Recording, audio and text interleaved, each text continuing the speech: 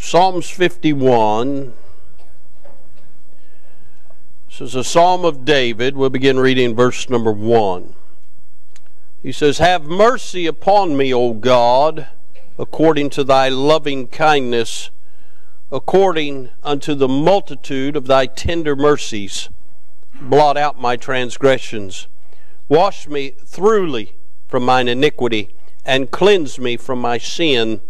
For I acknowledge my transgressions, and my sin is ever before me. Against thee, thee only have I sinned, and done this evil in thy sight, that thou mightest be justified when thou speakest, and be clear when thou judgest. Behold, I was shapen in iniquity, and in sin did my mother conceive me. Behold, thou desirest truth in the inward parts, and in the hidden part thou shalt make me to know wisdom. Purge me with hyssop, and I shall be clean. Wash me, and I shall be whiter than snow. Make me to hear joy and gladness, that the bones which thou hast broken may rejoice. Hide thy face from my sins, and blot out all mine iniquities. Create in me a clean heart, O God, and renew a right spirit within me. Cast me not away from thy presence, and take not thy Holy Spirit from me. Restore unto me the joy of thy salvation, and uphold me with thy free spirit." Let's again pray. Father, thank you for the good singing. Thank you for those children. Lord, we're thankful they're a heritage of the Lord, and they're a blessing. Lord, thank you for being a great God. Thank you for allowing us this day to assemble and once again look into the perfect law of liberty. Now, Father, I pray that you'd put a hedge about us. I pray that you'd arrest our hearts and our attention. I pray for those that may be in our attendance today unsaved. I pray that the weight of the Holy Ghost of God would be upon them, like David just said, that his bones had been broken. I pray that the weight would crush every thought of pride and everything that they cling to and hold to that keeps them from getting saved. I pray for the saints of God that, Lord, we would realize that, Lord, we can be renewed and have a right spirit. We can be clean in your eyes. And God, we can live an abundant life. Now, God, I pray that, Lord, you would certainly get glory and honor. Use this unworthy vessel. Help us this day to do business with God. And we'll thank you for what you do, for it's in the holy and wonderful name of God we do pray. Amen and amen.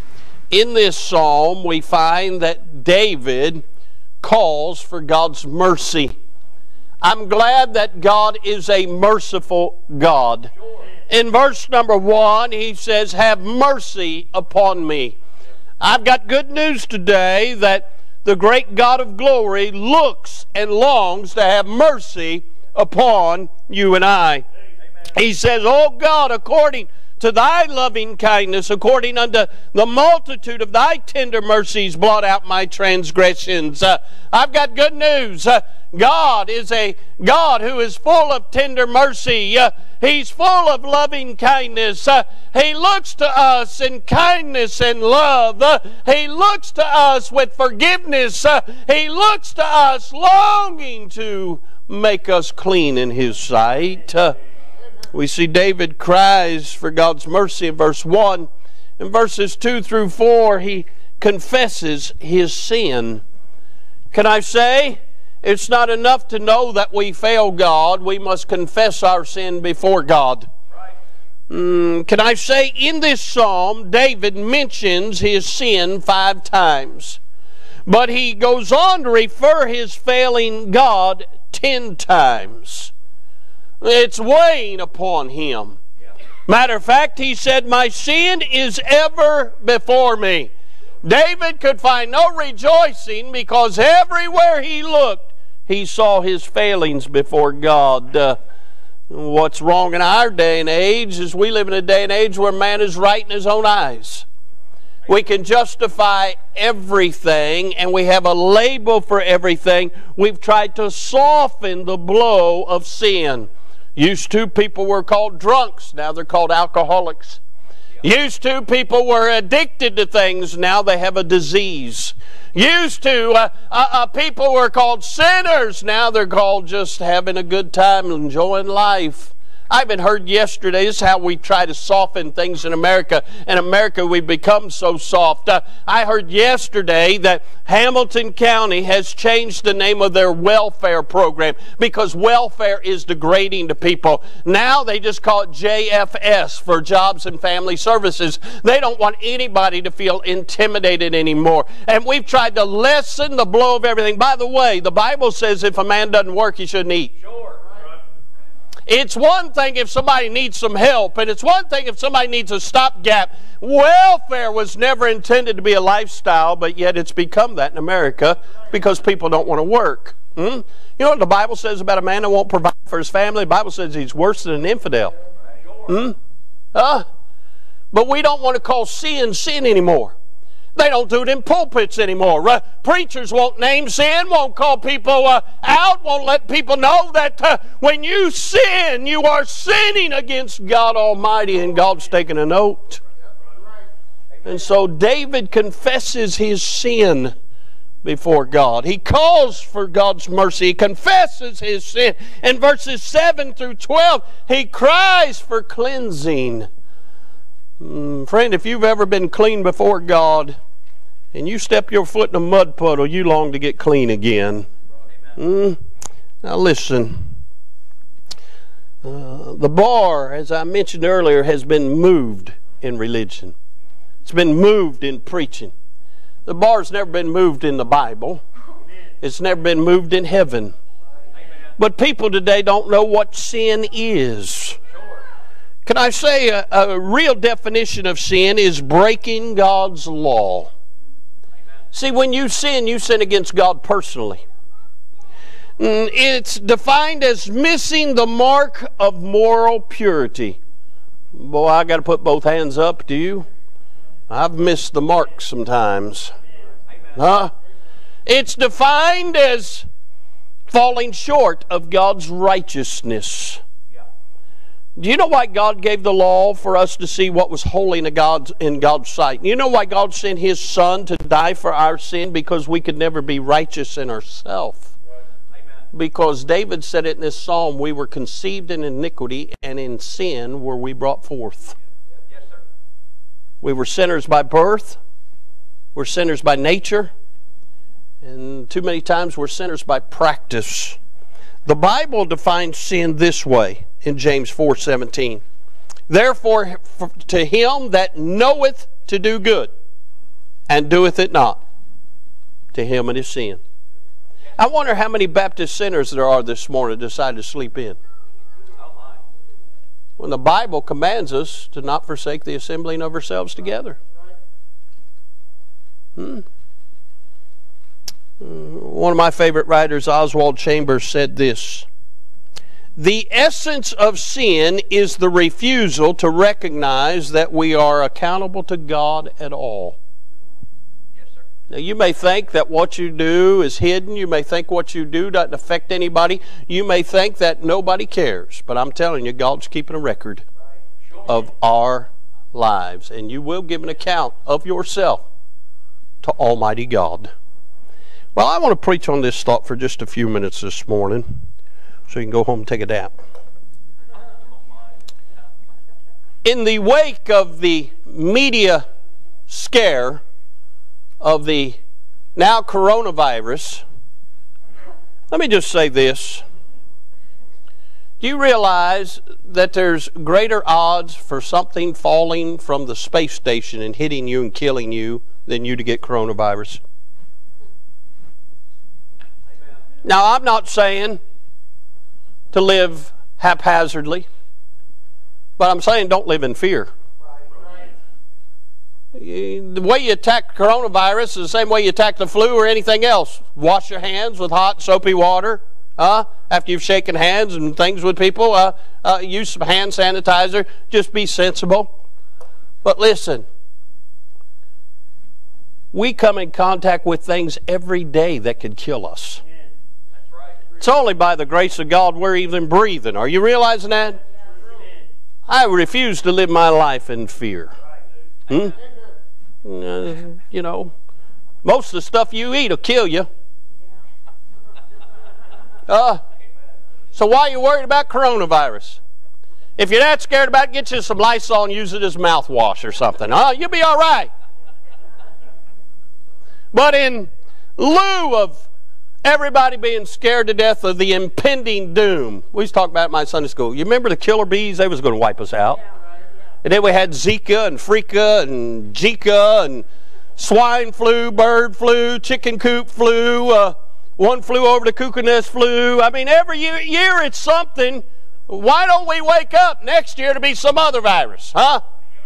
Just trying to help you. Why live in fear? Amen. They're about as right on that stuff as the weatherman is. Are you listening? Sure. In lieu of all these things going to kill us, we're still here. Amen. But in lieu of the impending doom, I want to really preach on this. Mankind's universal epidemic. What I'm going to preach on affects everybody everywhere. And it is an epidemic. It's called sin. Can I say the Bible says in Romans 3:23, for all have sinned and come short of the glory of God. The chances of anybody in this sanctuary this morning getting coronavirus are very slim, but the chances of everybody in this building committing sin is 100%. We've all sinned and come short of the glory of God. Romans 3:10, as it is written, there is none righteous, no, not one. The Bible says there's none righteous. One of the definitions of sin is falling short of God's righteousness. Can I say sin gets 100% of everybody? Now let me give you some things about this epidemic called sin. This epidemic is realized in lives when they are enticed to sin. Enticement causes us to sin. James 1 says this in verse 14, but every man is tempted when he is drawn away of his own lust and enticed. Then when lust has conceived, it bringeth forth sin, and sin, when it is finished, bringeth forth death. The Bible says the wages of sin is death. You know why there's funerals in this world? You know why there's graveyards? You know why Brother Eric's in the casket business? Because we're all going to die. Because, my dear friends, sin came to this world, and when sin came, death followed it. Can I say we are enticed to sin? Everybody has a push button. You've seen Staples got the easy button, or Office Depot. Staples, boo, Office Depot's got the easy button. You got an easy button too. Right. And the devil just hits it just right. Or your flesh gets caught up and a whiff of it just right. You'll be enticed to sin. I confess every time I see a truck carrying a load of Corvettes, I got to pull off and repent. Y'all think I'm kidding? I love them things. Can I tell this? It's a sober day. I got to tell this. Brother Doug and Miss Sheila come in her Camaro this morning. I was in my office. I stayed in there and watched on the camera to see how he got out of the thing. It's a convertible. I thought he was going to have to lower the top, get out. He's a big man in a little car. And I'm thinking, bless God, if he can get out of a Camaro, I could get out of a Corvette. Hallelujah! Can I say we are enticed to sin? Genesis chapter 3, we find the first enticement of sin. And in verse number 4, the Bible says, and the serpent said unto the woman, ye shall not surely die. Well, God said they would. For God doth know in the day ye eat thereof, then your eyes shall be open, and ye shall be as gods, knowing good and evil. The epidemic of sin starts in your life and my life with enticement. We're enticed to sin. Could I say this epidemic is realized in the execution of sin? In Genesis 2:15, this is what God told Adam. And the Lord God took the man and put him in the Garden of Eden to dress it and to keep it. And the Lord God commanded the man, saying, Of every tree of the garden thou mayest freely eat, but of the tree of the knowledge of good and evil thou shalt not eat of it, for in the day that thou eatest thereof thou shalt surely die. There was God's command. There was God's word. There was God's law. You can eat of everything in this garden. Everything is good for you. Everything is freely yours except that one tree. It's kind of like Christmas time. You'll mortgage your house to buy little Johnny and little Susie every little special toy that's on the market. And then you get all that expense, and there it is, the splendor of Christmas. And they go play with the box. God said, here is all of paradise. Just stay away from that one tree. That was the law of God. But the story didn't end there. In Genesis 3:6, and when the woman saw the tree was good for food, and that it was pleasant to the eyes, and a tree to be desired to make one wise, she took of the fruit thereof, and did eat, and gave also unto her husband with her, and he did eat. Can I say something? God told him not to. The devil enticed her. And then the lust of the eyes, the lust of the flesh, and the pride of life kicked in. She looked at it. Well, it does look like it's good fruit. Well, and if it's going to make me wise and be like God, that's a good thing. So I'll just take it and eat it. Then she gave to her husband. Without hesitating, he took it and ate it. Notice some things. The devil only enticed the woman, but it affected everybody in the garden. It even affected the garden, because after sin came, then came the curse of sin. No rose ever had a thorn until sin came. There was no sickness, no disease. There was no coronavirus in the garden till sin came. See, her actions had grave consequences that she didn't count on. And neither do we. There's the execution of sin. You say, well, if the devil enticed her, why did he partake of it? Well, you see, if you go study, God made him. Then he named everything that was named. He named all the vegetation. He named all the animal kingdom.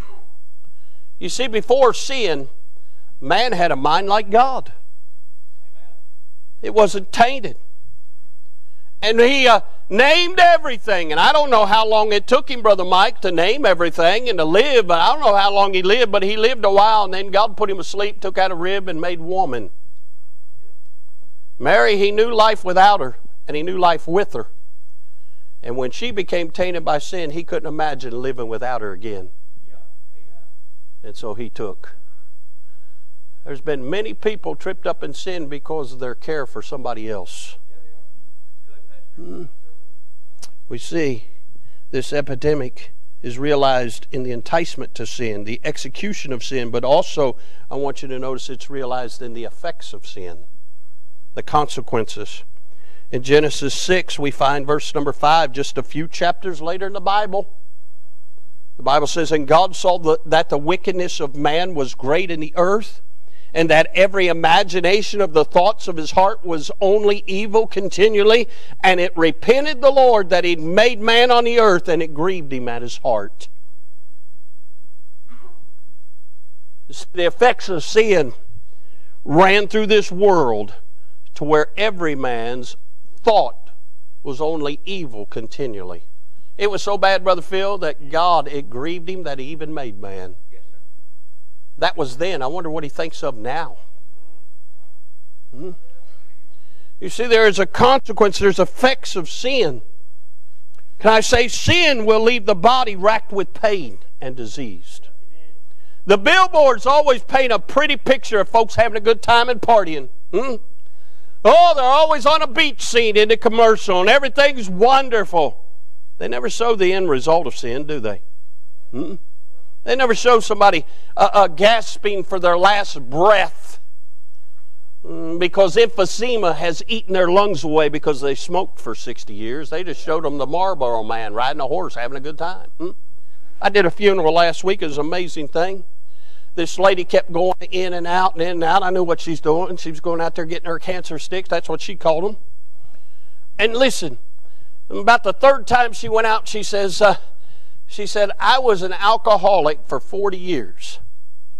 She said, and I was able to kick booze. She said, but these cancer sticks, I can't give them up. She said, she said, I'm 63 years old. I hope I can. Now, when she said 63, something stopped in me.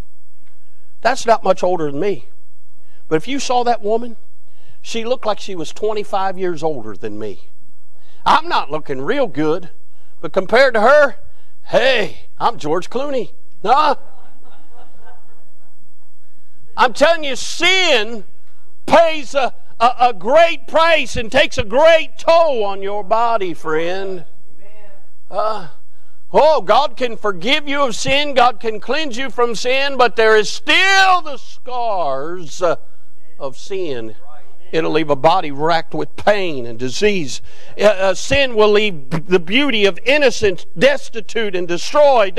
Sin will leave the blessing of family divided and in disarray. I've seen family members won't even talk to their one another because somebody got mama's brooch at the funeral. Huh? Can I say this? Sin will leave the bank account drained of all funds. Sin will take the beacon of hopes and dreams and leave them in ruin and despair. Sin will leave the bulwarks of society lying in moral decay. And that's where we are today. Amen. There are effects to sin. Can I say this epidemic is realized in the excuses of sin? In Genesis 3:12, after Adam and Eve realized they sinned, they realized that immediately they started trying to cover their nakedness. And can I say, it's amazing today what great lengths people will go to try and cover their sin. When they had to confront God, this is what Adam said. And the man said, the woman whom thou gavest to be with me, she gave me of the tree, and I did eat. In Psalm 51, David, he does business with God about his sin. In Genesis 3, Adam is offering excuses for his sin. He said, God, you made that woman. And that woman she gave it to me and I did eat. It's all the woman's fault. Yeah. Wait a second. Those last three words are, I did eat. People are all the time trying to make excuses for their sin. Yeah. Well, it was the way I was raised. Well, I understand. The way you were raised has a great impact on you, and it will for the rest of your life. Yeah. But when you're confronted with the Bible and with God, then you're accountable to God. Amen. People will make excuses. Well, preacher, you just don't know. No, I don't. But when you make excuses, the bottom line is you just need to own it. Yeah. Guilty. Yep. Amen. Adam didn't. He's blaming Eve. Eve's probably over there brokenhearted. Not him. He's full of pride. That woman, that woman, that woman. Can I say this epidemic of sin is realized in those that seek entitlement in lieu of their sin. We live in a day and age where people sin and they glory in it. Amen. They expect you to be okay with it. They expect special privileges because they're sinners. Right. That's nothing new, by the way. In Romans chapter 1 and verse 21, the Bible says, because that when they knew God, they glorified Him not as God, neither were thankful, but became vain in their imaginations, and their foolish heart was darkened. Amen. How'd that end up? Well, verse 28 says, and even as they did not like to retain God in their knowledge, God gave them over to a reprobate mind to do those things which are not convenient, being filled with all unrighteousness, fornication, wickedness, covetousness, maliciousness, full of envy, murder, debate, deceit, malignity, whispers, backbiters, haters of God, despiteful, proud, boasters, inventors of evil things, disobedient to parents. Sounds like Washington, D.C., doesn't it? without understanding, covenant breakers, without natural affection, implacable, unmerciful, who, knowing the judgment of God, that they which commit such things are worthy of death, not only do the same, but have pleasure in them that do them. They seek entitlements in lieu of their sin.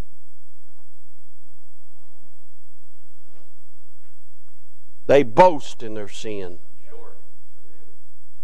They parade their sin.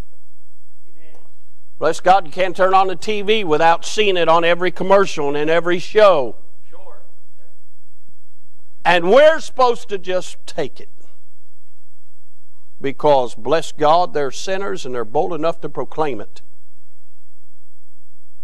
I don't care what the Bible says. I don't care what God says. You all are too narrow-minded. And then they live however they want to. Can I help you with something? They're free to do that. But when they face God, they'll wish they hadn't. Can I say this in lieu of this epidemic called sin? God demands that we express or acknowledge our sin. And that's what David does in this psalm. Can I say God wants us to recognize our sin? In verse number 3, David says, "For I acknowledge my transgressions, and my sin is ever before me." No one will ever get forgiven till they admit they're sinful. No one will ever get born again until they admit they're lost in sin and they need to be saved from their sin. God expects us to acknowledge that we're sinful and that we need Him to have mercy on us. Can I say He not only wants us to recognize our sin, because some people will admit, I need to get saved. I'm sinful. Right. That's a good step, but that's not what it takes. That's not the completion. That's the first step. God expects us to repent of our sin. Amen. Verse number 10, the Bible says, "Create in me a clean heart, O God, and renew a right spirit within me. Cast me not away from thy presence, and take not thy Holy Spirit from me. Restore unto me the joy of thy salvation, and uphold me with thy free spirit." We must recognize our sin, and then we must repent of our sin. The Bible says in Acts 17:30, "And at the times of this ignorance God winked at, but now commanded all men everywhere to repent." Luke 13:3, "I tell you, nay, but except ye repent, ye shall all likewise perish." 2 Corinthians 7:10, "For godly sorrow worketh repentance to salvation, not to be repented of, but the sorrow of the world worketh death." Can I say, throughout this psalm, David acknowledges his sin, and David is repenting of his sin. He is sorrowful for his sin. He says, thou, in verse 6, "Behold, thou desirest truth in the inward parts, and in the hidden part thou shalt make me to know wisdom." He says in verse 8, "Make me to hear joy and gladness, that the bones which thou hast broken may rejoice." Can I say he repents of his sin? Now there's a lot of narrow-minded, pharisaical, so-called believers that when you talk about David, all they're going to talk about is him defeating Goliath and talk about his great sin with Bathsheba. Amen. How that he's guilty of the murder of Uriah. They don't talk about Psalm 51. Amen. Psalm 51, David repents and gets right with God. And can I say this? As far as David being king, he goes on to do more for God after Psalm 51 than he did ever before Psalm 51. They don't talk about that. But Brother Ray, make no mistake. David repented and got right with God, but he still had to pay. David buried 4 sons as a result of his sin. Yes, sir. The sword never left his house. But in all of that, David found comfort. He said, they cannot come to me, but I can go to where they are. Because David had gotten right with God. God wants us to recognize our sin. He wants us to repent from our sin, and then we are to rotate from our sin. Look at verse 13. We're to turn from it. David said, if you'll forgive me, God, this is what will happen, and this is what did happen. Then will I teach transgressors thy ways, and sinners shall be converted unto thee. That's what happens when folks get saved. They want other people to get saved. When Christians get right with God, they want other folks to get right with God. He said in verse 14, deliver me from blood guiltiness. That's talking about the sin of Uriah. Uriah being murdered at David's hand. He's saying, deliver me from that, O God, thou God of my salvation, and my tongue shall sing aloud of thy righteousness. Did not David write those psalms praising God for what God had delivered him from? Why? Because God did deliver him from the blood guiltness. Look at verse 15. O Lord, open thou my lips, and my mouth shall show forth thy praise. He goes on to say what happens when folks get right with God. Their life changes. They're no longer sinful. They're no longer sinners in the eyes of God. They're instruments that God uses to point other sinners to Him. They're instruments that God uses that once were contrary to God, but now they worship God. Now they praise God. Now they exalt God. Now they point others to God. That's what happens when folks get right with God. God never delivers somebody to keep them in their pit. David was in the pit till Psalm 51. Then he says, but He put me on a rock. Put praise of God in my mouth. Hey, what happened? I met the Lord and He changed my life. There's an epidemic called sin. The Bible says, 2 Corinthians 5:17, therefore if any man be in Christ, he's a new creature. Old things are passed away. Behold, all things become new. I've got some good news. This epidemic of sin has more than an antidote. It has a cleansing. I don't have time to take you there, but if we went to 1 John chapter number 5, though once you were outside, though once you were a sinner, once you was wicked, once you was a transgressor before God, once you was the enemy of God, but God loved you. And God revealed Himself unto you through the Scriptures. And you realize Jesus died for you, was buried, rose again, and that Jesus would forgive you of your sins if you called on Him, you repented and trusted in Him. And you did that many years ago. But bad news is you've failed God since then. But God does a miraculous thing.